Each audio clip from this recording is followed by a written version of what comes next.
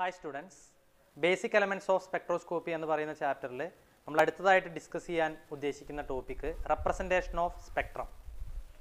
അപ്പോൾ ആ ടോപ്പിക്ക് പറയുമ്പോൾ ഒരു കാര്യം പറയാനുള്ളത്, ഈ ഒരു പാർട്ടോട് കൂടിയിട്ട് ഈ ചാപ്റ്റർ അവസാനിക്കും. ഈ ചാപ്റ്ററിൻ്റെ ഫുൾ PDF നോട്ട്സ് ഈ വീഡിയോയുടെ താഴെയുള്ള ഡിസ്ക്രിപ്ഷനിൽ ഉണ്ട്. അതേപോലെ തന്നെ ഫസ്റ്റ് കമൻ്റായിട്ടും ഞാൻ ഇടുന്നുണ്ട്. അപ്പോൾ അത് എല്ലാവരും ഡൗൺലോഡ് ചെയ്തിട്ട് യൂസ് ചെയ്യുക. അപ്പോൾ നമുക്ക് റെപ്രസെൻറ്റേഷൻ ഓഫ് സ്പെക്ട്രമാണ് നമ്മൾ പറയുന്നത്.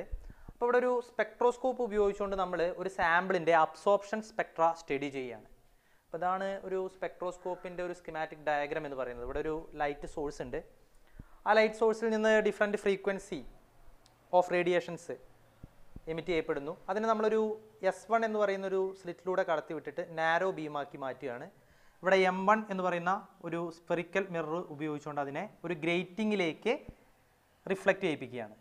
ഗ്രേറ്റിംഗ് തട്ടിയിട്ട് വീണ്ടും അത് ഡിഫ്രാക്ഷന് വിധേയമായിട്ട് M2 എന്ന് പറയുന്ന മിററിലേക്ക് വരുന്നു. അപ്പോൾ ശ്രദ്ധിക്കേണ്ട ഒരു കാര്യം, ഈ ഗ്രേറ്റിങ്ങിനെ നമുക്കിങ്ങനെ റൊട്ടേറ്റ് ചെയ്യാം. ആ റൊട്ടേറ്റ് ചെയ്യുന്നതിനനുസരിച്ചിട്ട് ഈ ആംഗിൾ ഓഫ് ഡിഫ്രാക്ഷൻ ഇങ്ങനെ മാറി മാറി വരികയും ഡിഫറെൻറ്റ് ഫ്രീക്വൻസീസിനെ അല്ലേ നമ്മുടെ ആ ഒരു ആംഗിൾ സെറ്റ് ചെയ്തിട്ട് നമുക്ക് ഈ M2വിലേക്ക് വരേണ്ട ആ ഒരു റേഡിയേഷനെ നമുക്ക് അതിൻ്റെ ഫ്രീക്വൻസി നമുക്ക് ഡിറ്റർമിൻ ചെയ്യാം. ഇതിൻ്റെ ആംഗിൾ ഓഫ് ഡിഫ്രാക്ഷൻ ഇങ്ങനെ മാറ്റിയാൽ മതി. ഓക്കെ, അപ്പോൾ അതിനനുസരിച്ചിട്ട് ഈ ഗ്രേറ്റിംഗ് ഉപയോഗിച്ചുകൊണ്ട് നമുക്ക് എന്ത് ചെയ്യാം, ഡിഫറെൻറ്റ് ഫ്രീക്വൻസീസിനെ നമുക്ക് ഈ M2 എന്ന് പറയുന്ന മിററിലേക്കും അത് കഴിഞ്ഞിട്ട് ആ മിററിൽ തട്ടിയെടുത്ത് സാമ്പിളിലേക്ക് വരുന്നുണ്ട്. ഈ സാമ്പിളിൻ്റെ അബ്സോർപ്ഷൻ സ്പെക്ട്രയാണ് നമ്മൾ സ്റ്റഡി ചെയ്യുന്നത്. അപ്പോൾ ആ സാമ്പിളിലേക്ക് വരേണ്ട റേഡിയേഷൻ്റെ ഫ്രീക്വൻസി നമുക്ക് വാരി ചെയ്യാം. ഈ ഗ്രേറ്റിങ്ങിൻ്റെ ആംഗിൾ ഓഫ് ഡിഫ്രാക്ഷൻ ഇങ്ങനെ മാറ്റിയാൽ മതി. Okay, angle of incidence മാറ്റിയപ്പോൾ angle of diffraction മാറും. അതിനനുസരിച്ചിട്ട് ഈ സാമ്പിളിലേക്ക് വരുന്ന ഫ്രീക്വൻസി ഓഫ് റേഡിയേഷൻ നമുക്ക് സെറ്റ് ചെയ്യാൻ പറ്റും. ഓക്കെ, എന്തായാലും M2 എന്ന് പറയുന്ന മിററിൽ തട്ടിയിട്ട് സാമ്പിളിൽ വരുന്നു റേഡിയേഷൻ. അതിനുശേഷം അത് S2 എന്ന് പറയുന്ന സ്ലിറ്റിലേക്ക് കടത്തി വിടുന്നു. ഇവിടെ ഒരു മിറർ നമ്മൾ യൂസ് ചെയ്യുന്നുണ്ട്. ആ മിററിൽ തട്ടിയിട്ട് വീണ്ടും ഒരു സ്പെറിക്കൽ മിററാണ്, അതിൽ തട്ടി വീണ്ടും ഇവിടെ ഒരു സാധാരണ പ്ലെയിൻ മിററിൽ തട്ടി ആംപ്ലിഫയർ, റെക്കോർഡർ, ഡിറ്റക്ടർ ഒക്കെ നമുക്ക് ഇവിടെ കാണാം. ഇവിടെയാണ് നമ്മുടെ അബ്സോർപ്ഷൻ സ്പെക്ട്ര റെക്കോർഡ് ചെയ്യപ്പെടുന്നത്. ഓക്കെ, അപ്പോൾ ഇതാണ് ഒരു സ്പെക്ട്രോമീറ്ററിൻ്റെ അല്ലെങ്കിൽ സ്പെക്ട്രോസ്കോപ്പിൻ്റെ സ്കിമാറ്റിക് ഡയഗ്രാം. ഇവിടെ സാമ്പിൾ നമ്മൾ പ്ലേസ് ചെയ്യുന്നത് S2 എന്ന് പറയുന്ന സ്ലിറ്റിൻ്റെ തൊട്ട് മുൻപിലാണ്. ഇതിൻ്റെ അബ്സോർപ്ഷൻ സ്പെക്ട്രയാണ് നമ്മൾ സ്റ്റഡി ചെയ്യുന്നത്. അപ്പോൾ ഇവിടെ വെക്കാനുള്ള കാരണം എന്താണെന്ന് വെച്ച് കഴിഞ്ഞാൽ ഇവിടെ intensity of radiation comparatively small ആണ്. അതുകൊണ്ട് തന്നെ സാമ്പിൾ തെർമൽ ഡീഗ്രഡേഷൻ ഒന്നും വിധേയമാവുന്നില്ല. അതായത് സാമ്പിളിന് ഈ ചൂടായിട്ട് അതിന് ഡാമേജ് ഒന്നും സംഭവിക്കില്ല.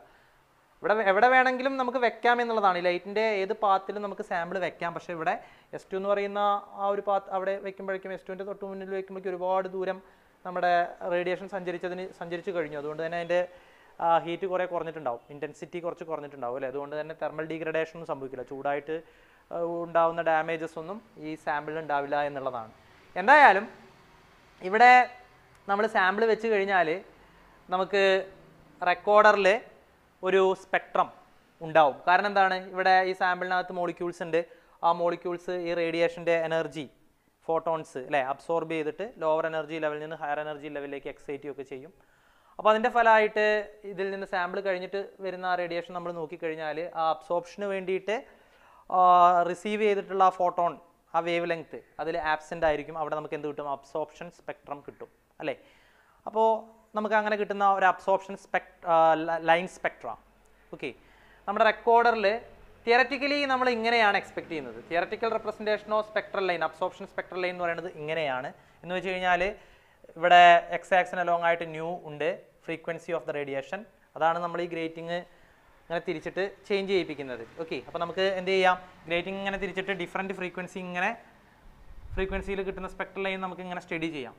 അങ്ങനെ ഒരു പെർട്ടിക്കുലർ ഫ്രീക്വൻസിയിലായിരിക്കും ആ ലോവർ എനർജി ലെവലിൽ നിന്ന് ഹയർ എനർജി ലെവലിലേക്ക് മോളിക്യൂൾസ് എക്സൈറ്റ് ചെയ്യപ്പെട്ടിട്ടുണ്ടാവുക. അപ്പോൾ ആ പെർട്ടിക്കുലർ ഫ്രീക്വൻസി എത്തുന്ന സമയത്ത് ഈ ഗ്രേറ്റിങ്ങിനെ തിരിച്ചിട്ട് ആ പെർട്ടിക്കുലർ ഫ്രീക്വൻസി എത്തുന്ന സമയത്ത് നമുക്ക് എന്ത് കിട്ടും, അബ്സോർപ്ഷൻ നടക്കുന്നുണ്ട് ഒരു സ്പെക്ട്രൽ ലൈൻ, ഒരു ലൈന് നമുക്ക് ഇവിടെ കിട്ടും. ആ ലൈന് നമ്മൾ നോക്കി നോക്കുക, ആ പെർട്ടിക്കുലർ ഫ്രീക്വൻസിയിൽ ഇവിടെ ലെഫ്റ്റ് ഭാഗത്ത് കാണിച്ചിട്ടുള്ളത് ട്രാൻസ്മിറ്റൻസ് ആണ്. ട്രാൻസ്മിറ്റൻസ് 100 ആണ് ഏറ്റവും താഴെ, ഏറ്റവും മുകളിൽ 0 ആണ്. അപ്പോൾ ട്രാൻസ്മിറ്റൻസ് ആ പെർട്ടിക്കുലർ ഫ്രീക്വൻസിയിൽ അബ്സോർപ്ഷൻ നടക്കുന്ന ആ ഫ്രീക്വൻസിയിൽ എന്താവുന്നതായിട്ട് കാണാം, 100ൽ നിന്ന് 0 ആവുന്നു. തിയററ്റിക്കലായിട്ടുള്ള കാര്യമാണ് പറയുന്നത്. എന്നാൽ ഇവിടെ റൈറ്റ് മോസ്റ്റ് ഞാൻ അബ്സോർബൻസ് ആണ് കാണിച്ചിട്ടുള്ളത്. അബ്സോർബൻസ് ഇവിടെ താഴത്ത് 0, മുകളിൽ 100 ആണ്. അപ്പോൾ ആ പെർട്ടിക്കുലർ ഫ്രീക്വൻസിയിൽ ആ മുഴുവൻ ഫോട്ടോണിനെയും ആ പെർട്ടിക്കുലർ ഫ്രീക്വൻസിയിലെ മുഴുവൻ ഫോട്ടോണിനെയും അബ്സോർബ് ചെയ്തു. അതുകൊണ്ട് 0ൽ നിന്ന് 100 ആവുന്നതായിട്ടും നമുക്ക് കാണാം. ഇതാണ് theoretical representation of spectral line എന്ന് പറയുന്നത്. ഓക്കെ, ഇവിടെ ട്രാൻസ്മിറ്റൻസ് എടുക്കുക, അത് 100 to 0 ആവുന്നു. Particular frequency where transition take place, excitation take place for molecules from lower energy level to higher energy level. അതേസമയം അബ്സോർബൻസ് 0-ൽ നിന്ന് 100 ആവുകയാണ്, ആ പർട്ടിക്കുലർ ഫ്രീക്വൻസി മുഴുവനായിട്ട് അബ്സോർബ് ചെയ്യുന്നുണ്ട്. അപ്പോൾ ഇതാണ് തിയററ്റിക്കൽ റിപ്രസെൻറ്റേഷൻ. പക്ഷേ പ്രാക്ടിക്കലി നമ്മൾ റെക്കോർഡറിൽ അങ്ങനെയല്ല കിട്ടുക. റെക്കോർഡറിൽ നോക്കി നോക്ക്, ഇവിടെ ഒരു നാരോ ലൈനായിട്ടാണ് തിയററ്റിക്കലായിട്ട് നമ്മൾ സ്പെക്ട്രൽ ലൈൻ എക്സ്പെക്ട് ചെയ്യുന്നത്. ഇവിടെ അങ്ങനെയല്ല, കുറച്ച് ബ്രോഡൻഡ് ആയിട്ടുള്ള, കുറച്ച് ബ്രോഡായിട്ടുള്ള ഒരു സ്പെക്ട്രൽ ലൈൻ, ഈ ന്യൂൻ്റെ അവിടെ പീക്ക് വരുന്ന രീതിയിലൊരു ബ്രോഡൻഡ് സ്പെക്ട്രമാണ് നമുക്ക് കിട്ടുക. ഒരു നാരോ ലൈനായിട്ട് ഒരിക്കലും സ്പെക്ട്രം കിട്ടില്ല. അതിനുള്ള കാരണം എന്താണെന്ന് വെച്ച് കഴിഞ്ഞാൽ, ഇവിടെ സ്ലിറ്റുകൾ ചെറിയൊരു വിടുത്തുണ്ട്. എത്ര നാരോ ആയി കഴിഞ്ഞാലും ചെറിയൊരു വിടുത്ത ആ സ്ലിറ്റുകൾക്കൊക്കെ വരുന്നുണ്ട്. ഈ S1 വരുന്നുണ്ട്, S2 വരുന്നുണ്ട്. അപ്പോൾ അതുകൊണ്ട് തന്നെ ഈ റേഞ്ച് ഓഫ് ഫ്രീക്വൻസി ഓഫ് റേഡിയേഷൻസിനെ ഇതെന്ത് ചെയ്യും, ഈ സ്ലിറ്റുകൾ ഈ സാമ്പിളിലൂടെ പാസ് ചെയ്യപ്പെടും. ഓക്കെ, സ്ലിറ്റ് വിടുത്ത് കൂടുതലായതുകൊണ്ട് റേഞ്ച് ഓഫ് ഫ്രീക്വൻസി സാമ്പിളിലൂടെ നമ്മൾ എത്ര ഗ്രേറ്റിംഗ് തിരിച്ചു കഴിഞ്ഞാലും ഒരു സിംഗിൾ വേവ് ലെങ്ത് അല്ല ഒരിക്കലും സാമ്പിളിലൂടെ പോവുക, റേഞ്ച് ഓഫ് ഫ്രീക്വൻസി സാമ്പിളിലൂടെ പോവും. അപ്പോൾ അതുകൊണ്ട് തന്നെ ആ റേഞ്ച് ഓഫ് ഫ്രീക്വൻസിയിലൊക്കെ എന്ത് നടക്കാനുള്ള സാധ്യതയുണ്ട്, മോളിക്കുലാർ ട്രാൻസിഷൻ നടക്കാനും സാധ്യതയുണ്ട്. ഓക്കെ, അതുകൊണ്ട് നമുക്ക് ആ പെർട്ടിക്കുലർ ഫ്രീക്വൻസിയിൽ മാത്രമൊന്നുമല്ല മോളിക്കുലാർ ട്രാൻസിഷൻ നടക്കുന്നുള്ളൂ, റേഞ്ച് ഓഫ് ഫ്രീക്വൻസിയിൽ.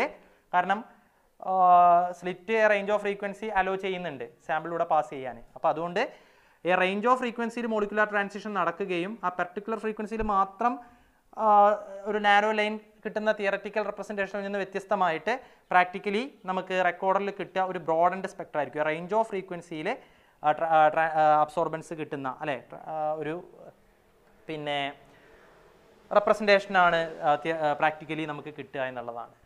ഓക്കെ, അപ്പോൾ ഇത് ഇവിടെ നമ്മൾ എലോങ് എക്സ് ആക്സ് ഫ്രീക്വൻസിയും എലോങ് വൈ ആക്സ് അബ്സോർബൻസും ആണ് എടുത്തിട്ടുള്ളത്. പ്രധാനമായിട്ട് അബ്സോർബൻസും ആണ് എടുത്തിട്ടുള്ളത്. അപ്പോൾ ഈ കർവിനെ നമ്മൾ ഡയറക്റ്റ് കർവ് എന്നാണ് പറയുക. Direct curve representation of the spectral ലൈനാണ്. ഇനി ഡെറിവേറ്റീവ് കർവ് ഓഫ് സ്പെക്ട്രൽ ലൈനും ഉണ്ട്. ഓക്കെ, അപ്പോൾ ഡയറക്റ്റ് കർവും ഡെറിവേറ്റീവ് കർവും ഒന്ന് കമ്പയർ ചെയ്യുകയാണ് ഇനി നമ്മൾ ചെയ്യുന്നത്. Direct curve representation of spectral ലൈനിൽ along X ax frequency of the radiation ആയിരിക്കും, എലോങ് വൈ ആക്സ് അബ്സോർബൻസ് ആയിരിക്കും. ഇപ്പോൾ നമ്മൾ കണ്ടു. Okay, if frequency is taken along x-axis and absorbance is taken along y-axis in the recorder, such representation of spectral line is known as direct curve representation of the spectrum. Okay, if frequency is taken along x-axis but rate of change of absorbance with frequency is taken along y-axis in the recorder, such representation of spectral line is known as derivative curve. Okay, അപ്പോൾ along X ax frequency തന്നെയാണ്, പക്ഷേ along Y ax absorbents transmittance അതൊന്നും അല്ല വരുന്നത്. പിന്നെയോ DA/dν ആണ്, rate of change of absorbents with frequency ആണ് വരുന്നതെങ്കിൽ അത്തരം റെപ്രസെൻറ്റേഷൻ ഓഫ് സ്പെക്ട്രൽ ലൈനിനെ നമ്മൾ ഡെറിവേറ്റീവ് കർവ് എന്നാണ് പറയുക. ഇപ്പോൾ നമ്മൾ നേരത്തെ കണ്ട സ്പെക്ട്രൽ ലൈനിൻ്റെ ഡയറക്റ്റ് കർവ് റെപ്രസെൻറ്റേഷൻ ഇങ്ങനെയായിരുന്നു അല്ലേ. ശരിക്കും ഇവിടെ നമുക്കൊരു സിംഗിൾ സ്പെക്ട്രൽ ലൈനാണ്, നമ്മൾ ഒരു നാരോ ലൈനാണ് നമ്മൾ എക്സ്പെക്ട് ചെയ്തെങ്കിലും അത് ബ്രോഡൻഡ് ആയി. കാരണം റേഞ്ച് ഓഫ് ഫ്രീക്വൻസി പാസ് ചെയ്യപ്പെടുന്നു സാമ്പിളിലൂടെ, കാരണം സ്ലിറ്റ് വിടുത്ത് കുറച്ച് ഉണ്ട് അല്ലേ, അതുകൊണ്ട്. അപ്പോൾ അതുകൊണ്ട് തന്നെ ആ റേഞ്ച് ഓഫ് ഫ്രീക്വൻസിയിലൊക്കെ മോളിക്കുലാർ ട്രാൻസിഷൻ നടക്കുന്നതുകൊണ്ട് നമുക്ക് ബ്രോഡർ ആയിട്ടുള്ളൊരു സ്പെക്ട്രമാണ് കിട്ടിയത്. ഓക്കെ, അപ്പോൾ ഇതായിരുന്നു direct curve representation of spectrum practically അല്ലേ. ഇനി ഡെറിവേറ്റീവ്, ഇതിൻ്റെ കറസ്പോണ്ടിങ് ആയിട്ടുള്ള ഡെറിവേറ്റീവ് കർവ് എടുത്തു കഴിഞ്ഞാൽ അത് ഇങ്ങനെയാണ് വരിക, DA/dν ചെയ്ത് കഴിഞ്ഞാൽ അങ്ങനെ കിട്ടുക. ഇവിടെ രണ്ട് ഒപ്റ്റിമം പിന്നെ ഇത് കാണാം അല്ലേ, ഒപ്റ്റിമം റേഞ്ച് കാണാം ഇവിടെ. ഓക്കെ, ആ ഒപ്റ്റിമം ഇതിൻ്റെ ഡിഫറൻസ്, ഒപ്റ്റിമം ഫ്രീക്വൻസീസ് അല്ലേ, ആ ഒപ്റ്റിമം ഫ്രീക്വൻസീസിൻ്റെ ആ ഒരു ഡിഫറൻസ് അതായിരിക്കും ഇവിടെ width of the spectral line എന്ന് പറയുന്നത്. അപ്പോൾ width of the spectral line കാണാൻ ഡെറിവേറ്റീവ് കർവിൽ കുറച്ചുകൂടി എളുപ്പമാണ്. കാരണം എന്ത് ചെയ്താൽ മതി, ഒപ്റ്റിമം ലെവൽസിൻ്റെ ആ ഒരു ഡിഫറൻസ് കണ്ടാൽ മതി. ഇവിടെ അത് കുറച്ചുകൂടി ഡിഫിക്കൽട്ടാണ്. Width of the spectral line കാണുക ഡയറക്റ്റ് കർവിൽ കുറച്ചുകൂടി ഡിഫിക്കൽട്ടാണ്. ഇവിടെ രണ്ട് ഇത് കിട്ടും, അതിൻ്റെ വിഡ്ത്തായിരിക്കും. ഇവിടെ സിമ്പിളാണ്. ഇവിടെ എന്ത് ചെയ്താൽ മതി, ഒപ്റ്റിമം ലെവൽസ് ഓഫ് ഫ്രീക്വൻസിയുടെ ഡിഫറൻസ് ആയിരിക്കും സ്പെക്ട്രൽ ലൈനിൻ്റെ വിഡ്ത്ത് എന്ന് പറയുന്നത്. Width of the spectral line can be found easily using derivative curve. Width will be equal to the difference between the optimum level. Okay, frequency difference between the optimum levels എന്ന് നമുക്ക് പറയാം. ഇനി അതേപോലെ തന്നെ centre of the spectral ലൈനും നമുക്ക് derivative കർവിൽ easy ആയിട്ട് കിട്ടും. അതായത് നമ്മുടെ കർവ് എക്സ് ആക്സുമായിട്ട് മീറ്റ് ചെയ്യുന്ന ഈ പോയിന്റ് ഇതായിരിക്കും ഇവിടുത്തെ സെൻറ്റർ. ഇവിടെ സെൻറ്റർ ലൊക്കേറ്റ് ചെയ്യാൻ കുറച്ചുകൂടി പ്രയാസമാണ്. It is difficult to locate centre of the spectrum in direct curve, but center of the spectrum can be easily located in derivative curve, which will be the point at where the derivative curve meet with the x-axis. അപ്പോൾ നമുക്ക് width of the spectral line കാണാനും center of the spectral line കാണാനും എളുപ്പം derivative കർവിലാണ്. അതാണ് derivative കർവിൻ്റെ advantage of derivative curve over direct curve. Okay, അപ്പോൾ ഈ രണ്ട് രീതിയിലും സ്പെക്ട്രൽ ലൈൻ റെപ്രസെൻറ്റ് ചെയ്യാം. ഈ ഡെറിവേറ്റീവ് കർവാണ് കുറച്ചുകൂടി അഡ്വാൻറ്റേജ് ആയിട്ടുള്ള അല്ലേ, കുറച്ചും കൂടി നല്ല റെപ്രസെൻറ്റേഷൻ എന്നാണ് പറയുന്നത്. രണ്ട് രീതിയിൽ റെക്കോർഡ് ചെയ്യുന്ന സ്പെക്ട്രൽ ലൈനെ അബ്സോർപ്ഷൻ സ്പെക്ട്ര ആയിക്കോട്ടെ എമിഷൻ സ്പെക്ട്ര ആയിക്കോട്ടെ രണ്ട് രീതിയിലും റെക്കോർഡ് ചെയ്യുന്ന സ്പെക്ട്രോസ്കോപ്പുകളുണ്ട്. ഓക്കെ, ഇതാണ് കുറച്ചുകൂടി നല്ലത് എന്നാണ് പറയുന്നത്. ഈ സ്പെക്ട്രോസ്കോപ്പിൽ ഒരു ചെറിയ കാര്യം കൂടി പറയാനുള്ളത്, ഇവിടെ നമ്മൾ ആംപ്ലിഫയറും റെക്കോർഡറും ഒക്കെ കണ്ടു അല്ലേ, അവിടെയൊക്കെ പലപ്പോഴും റാൻഡംലി ജനറേറ്റഡ് ഇലക്ട്രിക് സിഗ്നൽസ് ഉണ്ടാവാനുള്ള സാധ്യതയുണ്ട്. ഓക്കെ, അനാവശ്യമായിട്ട് കുറേ ഇലക്ട്രിക് സിഗ്നൽസ് ഒക്കെ അതിനകത്ത് ഉണ്ടാവാനുള്ള സാധ്യതയുണ്ട്. അത് കാരണം നമുക്ക് കിട്ടുന്ന സ്പെക്ട്രൽ ലൈൻ്റെ ആ ഒരു പ്രാക്ടിക്കൽ റെപ്രസെൻറ്റേഷൻ നമ്മൾ കണ്ടു, ബ്രോഡൻഡ് ആയിട്ടുള്ള സ്പെക്ട്രം അല്ലേ. അപ്പോൾ അതിൽ ചില ഭാഗങ്ങളിലൊക്കെ ഇങ്ങനെ പീക്സും ട്രഫ്സും ഒക്കെ ചെറിയ ചെറിയ പീക്കുകൾ ട്രഫുകളൊക്കെ വരാനുള്ള സാധ്യതയുണ്ട്. ഓക്കെ, അതായത് നമ്മൾ ഇങ്ങനെയാണ് എക്സ്പെക്റ്റ് ചെയ്യുന്നതെങ്കിലും ഇവിടെ ഇങ്ങനെ പീക്കുകളും ഇതൊക്കെ ഇങ്ങനെ കാണാനുള്ള സാധ്യതയുണ്ട്. ഓക്കെ, അപ്പോൾ അതിനെ നമ്മൾ നോയ്സ് എന്നാണ് പറയുക. Unusual peaks and ട്രഫ്സ് appeared on the representation of the spectrum from the at the recorder due to the generation of random electric radiations in the amplifier, recorder, etc. അപ്പോൾ അതിനെ നമ്മൾ നോയ്സസ് എന്ന് പറയും. ഓക്കെ, അപ്പോൾ അതുകൂടി ഒന്ന് ഓർക്കുക. ഇനി ബേസിക് എലമെൻറ്റ്സ് ഓഫ് സ്പെക്ട്രോസ്കോപ്പാണ് ഡിസ്കസ് ചെയ്യുന്നത്. ഒരു സ്പെക്ട്രോസ്കോപ്പിൻ്റെ പ്രധാന ഭാഗങ്ങൾ വൈറ്റ് സോഴ്സ് ഉണ്ട്, പിന്നെ ഒരു സാമ്പിൾ നമ്മൾ അതിൽ പ്ലേസ് ചെയ്യും, അതിൻ്റെ ഭാഗം അല്ലെങ്കിൽ കൂടി അതിൻ്റെ അബ്സോർപ്ഷൻ സ്പെക്ട്രയാണ് നമ്മൾ സ്റ്റഡി ചെയ്യുന്നത്. പിന്നെ മോഡുലേറ്റർ വരുന്നുണ്ട്, പിന്നെ അനലൈസർ ഉണ്ട്, ഡിറ്റക്ടർ ഉണ്ട്, കമ്പ്യൂട്ടർ റെക്കോർഡർ ഉണ്ട്, ഇവിടെ ഒരു സ്കാനിങ് ഡിവൈസ് ഉണ്ട്. ഇത്രയുമാണ് ഭാഗങ്ങൾ. ഓക്കെ, അപ്പോൾ അതിൽ ഇമ്പോർട്ടൻ്റ് ആയിട്ടുള്ള ഭാഗങ്ങൾ ഈ സ്കാനിങ് ഡിവൈസാണ് മാറ്റി നിർത്തിയാൽ white source, sample, modulator, analyser, detector, computer recorder. അപ്പോൾ ഇത് എങ്ങനെയാണ് ഒരു അബ്സോർപ്ഷൻ സ്പെക്ട്ര സ്റ്റഡി ചെയ്യാൻ ഇതിന് സാധിക്കുന്നത് എന്നുള്ളതാണ്. നമ്മൾ വൈറ്റ് സോഴ്സ് ഉപയോഗിച്ചുകൊണ്ട് വൈറ്റ് സോഴ്സിൽ നിന്ന് ലൈറ്റ് വരും അല്ലേ, ചിലപ്പോൾ പോളിക്രോമാറ്റിക് ലൈറ്റ് ആണ് ഇപ്പോൾ വരുന്നത് വൈറ്റ് സോഴ്സിൽ നിന്ന്, ഒന്നിലധികം വേവ് ലെങ്ത്തുകളുണ്ട് അല്ലേ. അതിന് നമ്മൾ മിറേഴ്സൊക്കെ ഉപയോഗിച്ചുകൊണ്ട് ഈ സാമ്പിളിലേക്ക് കോൺസെൻട്രേറ്റ് ചെയ്യാണ്, ഫോക്കസ് ചെയ്യാണ് ചെയ്യുന്നത്. അപ്പോൾ സാമ്പിളിൽ എന്ത് നടക്കും, അബ്സോർപ്ഷൻ നടക്കും അല്ലേ. ലോവർ എനർജി ലെവലിൽ നിന്ന് ഹയർ എനർജി ലെവൽസിലേക്ക് മോളിക്യൂൾസ് എക്സൈറ്റ് ചെയ്യപ്പെടും, അബ്സോർപ്ഷൻ നടക്കും. ഇനി അങ്ങനെ അപ്പോൾ അബ്സോർപ്ഷൻ നടന്നിട്ടുള്ള അബ്സോർപ്ഷൻ സ്പെക്ട്രൽ ലൈൻസ് ഒക്കെ കൂടിയിട്ടുള്ള ഒരു റേഡിയേഷനാണ് എവിടേക്ക് വരുന്നത്, മോഡുലേറ്ററിലേക്ക് വരുന്നത്. മോഡുലേറ്റർ ആ ഒരു റേഡിയേഷനെ 10 to 1000 ടൈംസ് ഒബ്സ്ട്രക്റ്റ് ചെയ്യും. ഓക്കെ, അതിങ്ങനെ തടസ്സപ്പെടുത്തും. അതായത് ആ ഒരു ഫ്രീക്വൻസിയിൽ അതിങ്ങനെ ഒരു സെക്കൻഡിൽ 10 മുതൽ 1000 വരെ തവണ ഇങ്ങനെ എന്ത് ചെയ്യും, ഒബ്സ്ട്രക്റ്റ് ചെയ്തുകൊണ്ടിരിക്കും, തടസ്സപ്പെടുത്തിക്കൊണ്ടിരിക്കും. അങ്ങനെ ആ ഒരു ഒബ്സ്ട്രക്ഷനൊക്കെ നടത്തിയിട്ടുള്ള ആ ഒരു റേഡിയേഷൻ അനലൈസറിലേക്ക് എത്തുകയാണ്. അനലൈസറായിട്ട് നമ്മൾ ഗ്രേറ്റിംഗ് ആണ് ഉപയോഗിക്കുന്നത്. ആ ഗ്രേറ്റിംഗ് എന്ത് ചെയ്യും, അതിൽ ഡിസൈഡ് ഫ്രീക്വൻസി, പോളിക്രോമാറ്റിക് ലൈറ്റ് ആണ് അല്ലേ, അതിൽ ആവശ്യമുള്ള പിന്നെ ഫ്രീക്വൻസി നമുക്ക് ചൂസ് ചെയ്യാൻ വേണ്ടിയിട്ട് ഈ അനലൈസർ ഉപയോഗിക്കാം അല്ലെ, ഗ്രേറ്റിംഗ് ഉപയോഗിക്കാം. ഗ്രേറ്റിങ്ങിൻ്റെ ആംഗിൾ അങ്ങനെ മാറ്റിയിട്ട് അല്ലെ, ആംഗിൾ ഓഫ് ഡിഫ്രാക്ഷൻ നമുക്ക് ഇങ്ങനെ മാറ്റാം, അതിങ്ങനെ റൊട്ടേറ്റ് ചെയ്യിപ്പിച്ചിട്ട്. അപ്പോൾ അതിനനുസരിച്ച് ഡിഫറൻറ്റ് ആംഗിൾ ഓഫ് റൊട്ടേഷനിൽ ഡിഫറൻറ്റ് ഫ്രീക്വൻസിയാണ് അത് സ്റ്റഡി ചെയ്യാം. ഓക്കെ, അപ്പോൾ റേഞ്ച് ഓഫ് ഫ്രീക്വൻസി അനലൈസറിലേക്ക് എത്തുന്നുണ്ട്. അതിൽ നമുക്ക് എന്ത് ചെയ്യാം, ഇതിങ്ങനെ റൊട്ടേറ്റ് ചെയ്യിപ്പിച്ചുകൊണ്ട് ഡിസൈഡ് ഫ്രീക്വൻസി ചൂസ് ചെയ്യാൻ വേണ്ടി പറ്റും എന്നുള്ളതാണ്. ഓക്കെ, എന്തായാലും ഇവിടെ കമ്പ്യൂട്ടർ റെക്കോർഡർ നമുക്ക് കാണാം. ഈ കമ്പ്യൂട്ടർ റെക്കോർഡർ എന്ത് ചെയ്തിട്ടുണ്ടാവും, അനലൈസറുമായിട്ട് സിൻക്രണൈസ് ചെയ്തിട്ടുണ്ടാവും, അതിൻ്റെ ഫ്രീക്വൻസിയുമായിട്ട് മാച്ച് ചെയ്യിപ്പിച്ച് വെച്ചിട്ടുണ്ടാവും.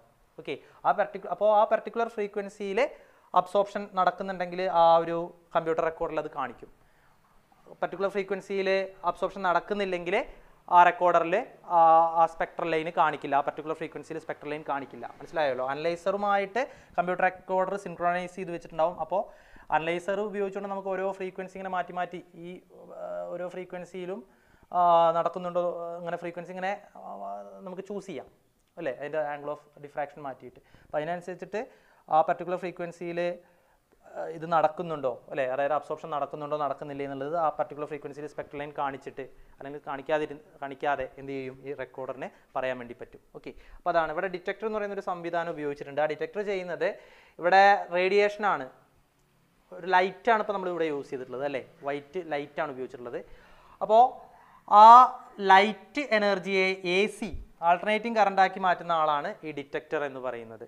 ഓക്കെ, ലൈറ്റിനെ AC ആക്കിയിട്ട് മാറ്റുക. ആൾട്ടർനേറ്റിംഗ് കറണ്ട് ആക്കി മാറ്റുക. അതാണ് ഡിറ്റക്ടർ ചെയ്യുന്നത്. ആ ഡിറ്റക്ടർ ഉണ്ടാവുന്ന ആ എ സിയെ ആംപ്ലിഫൈ ചെയ്യാൻ ഒരു ആംപ്ലിഫയർ ഇവിടെ ഈ കമ്പ്യൂട്ടർ റെക്കോർഡറിൻ്റെയും ഡിറ്റക്ടറിൻ്റെ ഇടയിൽ വരുന്നുണ്ട്, ഒരു ആംപ്ലിഫയർ. ആ ആംപ്ലിഫയറിൻ്റെ ഫ്രീക്വൻസി ഈ മോഡുലേറ്ററുമായിട്ട് എന്ത് ചെയ്തിട്ടുണ്ടാവും, സിൻക്രണൈസ് ചെയ്തിട്ടുണ്ടാവും. മനസ്സിലായല്ലോ? ആംപ്ലിഫയർ വർക്ക് ചെയ്യണമെങ്കിൽ അത് ഈ മോഡുലേറ്റർ 10 to 1000 ടൈംസ് നമ്മുടെ റേഡിയേഷനെ ഒബ്സ്ട്രക്ട് ചെയ്തല്ലോ. അപ്പോൾ അതായത് അവിടെ 10 ഹെഡ്സ് മുതൽ 1000 ഹെഡ്സ് വരെ ആ ഒരു ഫ്രീക്വൻസിയിൽ ആംപ്ലിഫിക്കേഷൻ നടക്കുന്ന രീതിയിലുള്ളൊരു ആ ഫ്രീക്വൻസിയിൽ ആംപ്ലിഫിക്കേഷൻ നടത്താൻ കഴിയുന്ന ഒരു ആംപ്ലിഫയർ ആയിരിക്കും നമ്മളിവിടെ വെച്ചിട്ടുണ്ടാകുക. അതാണ് ഈ ആംപ്ലിഫയർ മോഡുലേറ്ററുമായിട്ട് സിൻക്രണൈസ് ചെയ്യിപ്പിച്ചിട്ടുണ്ടാവും എന്ന് പറയുന്നത്. ഓക്കെ, ഇനി ഇവിടെ നമ്മൾ മോണോക്രോമാറ്റിക് സോഴ്സ് ആണ് ഉപയോഗിക്കുന്നതെങ്കിൽ ഇവിടെ ഗ്രേറ്റിങ്ങിൻ്റെ ആവശ്യമില്ല, കാരണം സിംഗിൾ ഫ്രീക്വൻസിയേ വരുന്നുള്ളൂ അല്ലേ. അപ്പോൾ അനലൈസർ അഥവാ ഗ്രേറ്റിങ്ങിൻ്റെ ആവശ്യമില്ല, കാരണം സിംഗിൾ ഫ്രീക്വൻസിയേ വരുന്നുള്ളൂ. ആ ഫ്രീക്വൻസി ചൂസ് ചെയ്യേണ്ട കാര്യമല്ല, ഒരു പർട്ടിക്കുലർ ഫ്രീക്വൻസി മാത്രമല്ലേ വരുന്നുള്ളൂ.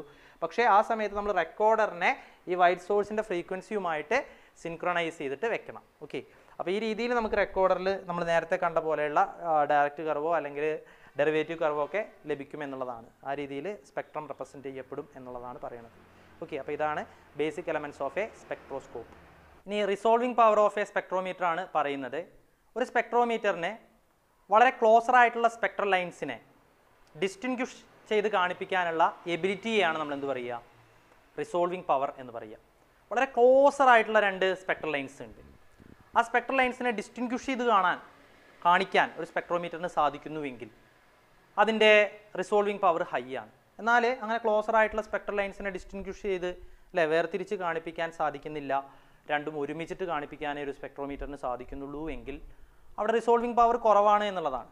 Okay, ability of A spectrometer to show to closer spectral lines ഡിസ്റ്റിങ്ക്വിഷ്ലി known as resolving power.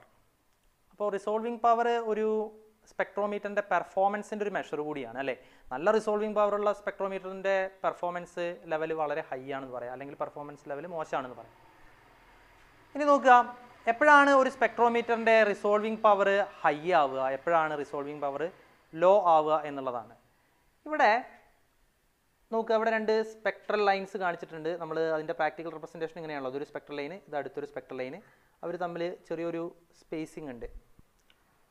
അപ്പോൾ അത് ഒരു സ്ലിറ്റിലൂടെ, ഒരു സ്പെക്ട്രോമീറ്ററിൻ്റെ സ്ലിറ്റിലൂടെ കടന്നു പോകണു.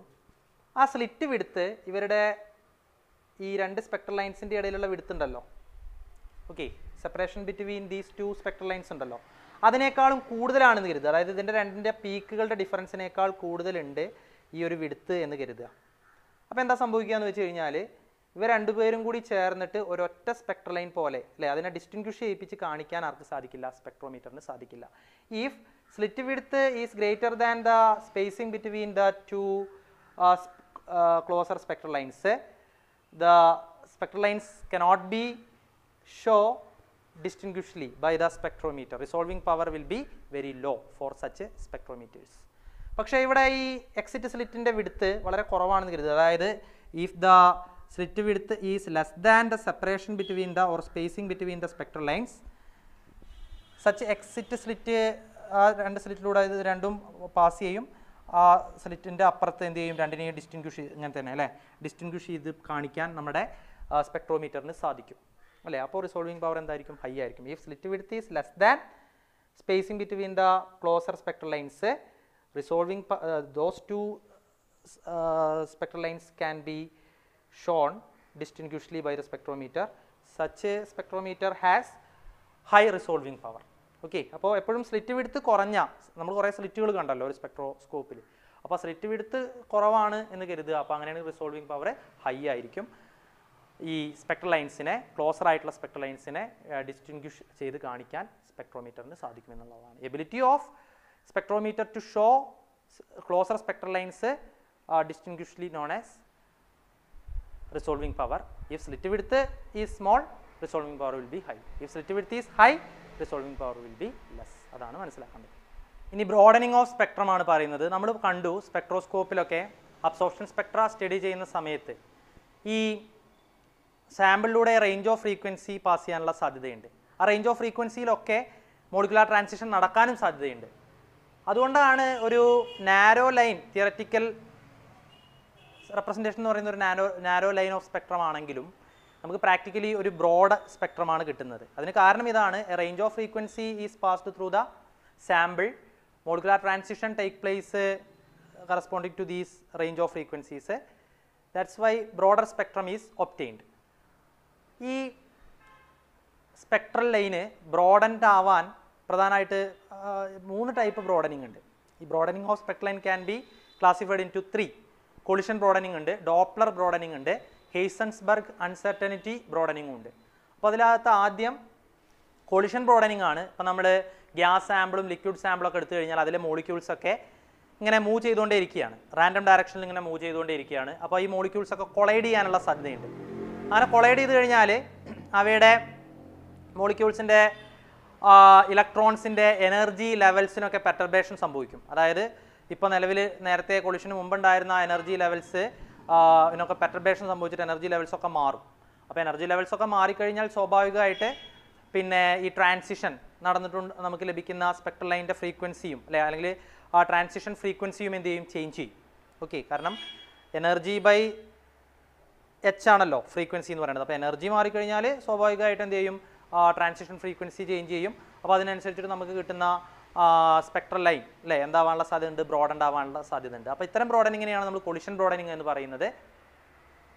കൊളിഷൻ ബ്രോഡനിങ് കൂടുതലായിട്ട് ലിക്വിഡ്സിലാണ് കാണാൻ സാധിക്കുക, അല്ലെങ്കിൽ കൊളിഷൻ ബ്രോഡനിങ് ലിക്വിഡ്സിലാണ് കൂടുതൽ സിവിയർ ആയിട്ടുള്ളത്. സോളിഡ്സിലും ഗ്യാസിലും അത് കാരണം ഇൻട്രാക്ഷൻ കുറച്ചുകൂടി കൂടുതൽ ലിക്വിഡ്സിലാണ്, മോളിക്യൂൾസ് തമ്മിലുള്ള ഇൻട്രാക്ഷൻ കുറച്ചുകൂടി കൂടുതൽ. അപ്പോൾ അതുകൊണ്ട് തന്നെ കൊളിഷൻ ബ്രോഡനിങ് കൂടുതലായിട്ട് ലിക്വിഡ്സിലാണ് കാണുക. ഓക്കെ, ഗ്യാസിലുണ്ട്, സോളിഡ്സിൽ ഏറ്റവും കുറവാണ്, ഗ്യാസിലും ഉണ്ട്. ഓക്കെ, ഇനി ഡോപ്ലർ ബ്രോഡനിലേക്ക് വന്നു കഴിഞ്ഞാൽ ഈ മോളിക്യൂൾസ് ഞാൻ പറഞ്ഞല്ലോ മോഷൻ എക്സിക്യൂട്ട് ചെയ്തുകൊണ്ടിരിക്കുകയാണ്. അങ്ങനെ മോഷൻ എക്സിക്യൂട്ട് ചെയ്യുമ്പോൾ നമുക്കറിയാം മൂവ് ചെയ്യുന്ന ഒരു സാധനത്തിൻ്റെ ഫ്രീക്വൻസിയിൽ എന്ത് വരും, ചേഞ്ച് വരും അല്ലേ. അപ്പോൾ ആ മൂവിങ് മോഷൻ കാരണം അതാണല്ലോ മൂവിങ് പാർട്ടിക്കിൾസിൻ്റെ ഫ്രീക്വൻസിയിൽ വരുന്ന ആ ചേഞ്ചിനെയാണ്, അല്ലെങ്കിൽ ഒരു മൂവിങ് പാർട്ടിക്കിൾ എമിറ്റ് ചെയ്യുന്ന അല്ലെങ്കിൽ അത് അബ്സോർബ് ചെയ്യുന്ന റേഡിയേഷൻ്റെ ഫ്രീക്വൻസിയിൽ ഷിഫ്റ്റ് വരും അല്ലേ, ആ ഫ്രീക്വൻസി ഷിഫ്റ്റ് വരും. അതിനെയാണ് നമ്മൾ ഡോപ്ലർ ഷിഫ്റ്റ്, ഡോപ്ലർ എഫക്റ്റ് എന്നൊക്കെ പറയുക. ഓക്കെ, നമ്മൾ റെഡ് ഷിഫ്റ്റും ബ്ലൂ ഷിഫ്റ്റും ഒക്കെ ചെറിയ ക്ലാസ്സിൽ പഠിച്ചതാണ് അല്ലേ. ഒരു സ്റ്റാർ നമ്മുടെ അടുത്തേക്ക് ഇങ്ങനെ വന്നുകൊണ്ടിരിക്കുകയാണ്, അല്ലെങ്കിൽ നമ്മൾ സ്റ്റാറിൻ്റെ അടുത്തേക്ക് പോയിക്കൊണ്ടിരിക്കുകയാണെങ്കിൽ ഫ്രീക്വൻസി അത് എമിറ്റ് ചെയ്യുന്ന റേഡിയേഷൻ്റെ ഫ്രീക്വൻസി നമുക്ക് കൂടുതൽ അല്ലേ ഫ്രീക്വൻസി ഇൻക്രീസ് ചെയ്യും. എന്നാൽ സ്റ്റാർ അകന്ന് പോയിക്കൊണ്ടിരിക്കുകയാണെങ്കിൽ അതിൻ്റെ ഫ്രീക്വൻസി ഇങ്ങനെ കുറഞ്ഞു വരും എന്നൊക്കെ നമ്മൾ പഠിച്ചിട്ടുണ്ട്. അപ്പോൾ അതേപോലെ തന്നെ ഇവിടെ പാർട്ടിക്കിൾസ് മൂവ് ചെയ്യുന്നതുകൊണ്ട് ആ മോഷൻ കാരണം അതിൻ്റെ ട്രാൻസിഷൻ ഫ്രീക്വൻസിയിൽ ചേഞ്ച് വരും. അങ്ങനെ നമ്മുടെ സ്പെക്ട്രൽ ലൈന് ബ്രോഡനിങ് സംഭവിക്കും. ഇതിനെയാണ് ഡോപ്ലർ ബ്രോഡനിങ് എന്ന് പറയുക. അപ്പോൾ ഈ ഡോപ്ലർ ബ്രോഡനിങ് ആവട്ടെ കൊളിഷൻ ബ്രോഡനിങ് ആയിക്കോട്ടെ, മൂവിങ് മോളിക്യൂൾസ് അല്ലേ, മോളിക്യൂൾസിൻ്റെ മോഷൻ കാരണം ഉണ്ടാകുന്ന ബ്രോഡനിങ് ഓഫ് സ്പെക്ട്രൽ ലൈൻ ആണ്. ഡോപ്ലർ ബ്രോഡനിങ്ങും കൂടുതൽ ഹൈ ആയിട്ട് സിവിയർ ആയിട്ട് കാണുന്നത് ലിക്വിഡ് സാമ്പിൾസിലാണ്. ഓക്കെ, ഗ്യാസിനേക്കാളും സോളിഡ്സിനേക്കാളും. ഇനി ഇവിടെ അൺസർട്ടനിറ്റി, ഹൈസൻബർഗ് അൺസർട്ടനിറ്റി ബ്രോഡനിങ് ഉണ്ട്. സ്റ്റേഷനറി മോളിക്യൂൾസ് മാത്രമുള്ള ഒരു സാമ്പിളാണെന്ന് കരുതുക, അപ്പോൾ സോളിഡ് സാമ്പിൾസ് ഒക്കെ. അപ്പോൾ അതിൽ കൊളിഷൻ ബ്രോഡനിങ് ഇല്ല, അതുപോലെ തന്നെ എന്താ പറയുക ഡോപ്ലർ ബ്രോഡനിങ് ഇല്ല.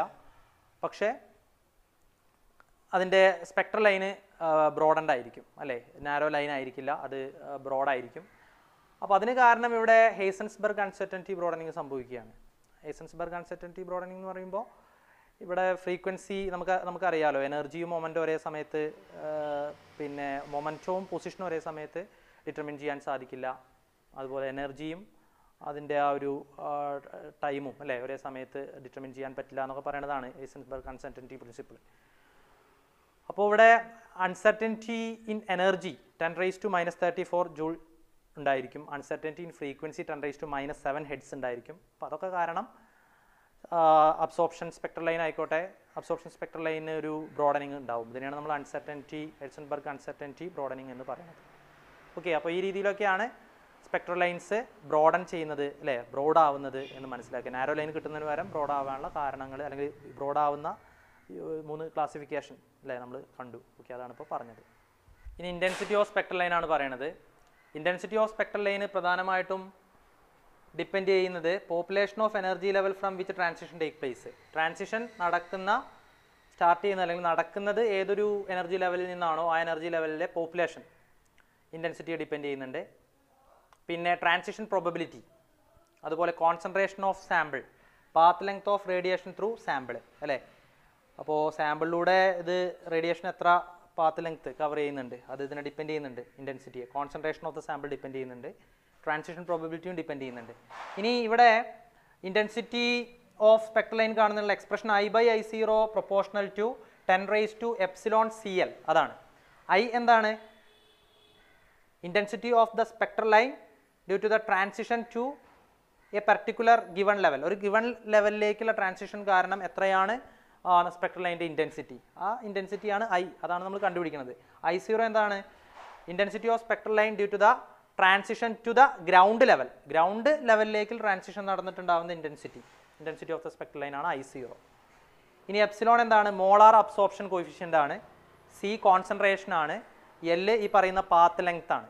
ഓക്കെ, അപ്പോൾ ഈ രീതിയിലാണ് ഇൻറ്റൻസിറ്റി, ഈ ഒരു എക്സ്പ്രഷൻ വെച്ചിട്ടാണ് intensity of the spectral line നമ്മൾ കണ്ടുപിടിക്കുക. ഓക്കെ, അപ്പോൾ ഇത്രയുമാണ് ഈ ചാപ്റ്ററിൽ പറയുന്ന കാര്യങ്ങൾ. അപ്പോൾ ഇത് ഇനി വരാൻ പോകുന്ന 3 ചാപ്റ്റേഴ്സ് പഠിക്കുന്നതിനുള്ളൊരു ബേസിക് ആയിട്ടുള്ള കാര്യങ്ങളൊക്കെയാണ് പറയുന്നത്. അപ്പോൾ അത് നന്നായിട്ട് നോക്കുക. അതിൻ്റെ നോട്ട്സ്, ഈ ചാപ്റ്ററിൻ്റെ നോട്ട്സ് ഈ വീഡിയോൻ്റെ ഡിസ്ക്രിപ്ഷനിൽ ഉണ്ട്. ഫുൾ നോട്ട്സ് ഉണ്ട്. അതുപോലെ ഫസ്റ്റ് കമൻ്റായിട്ടും കാണിച്ചിട്ടുണ്ട്. അപ്പോൾ അത് നോക്കുക, അതുകൂടി വായിക്കുക. Okay, thank you.